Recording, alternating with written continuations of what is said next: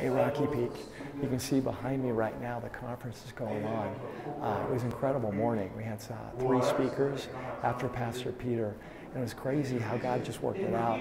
Pastor's initial vision, kind of description of what this conference is about, perfectly set me up with everything everything I was about to say. So I had a tremendous time. Really sensed God there, very much with me during that time, and had a great time of connecting with the people. They've got some excellent speakers after that, and you can see another one's right now. So looking forward. Pretty soon we'll be doing some workshops this afternoon, and I'll be doing one that's on character and the relationship between renewal and character and relationships. So it'd be similar to the series that we did earlier this year called Renew at the start of the year.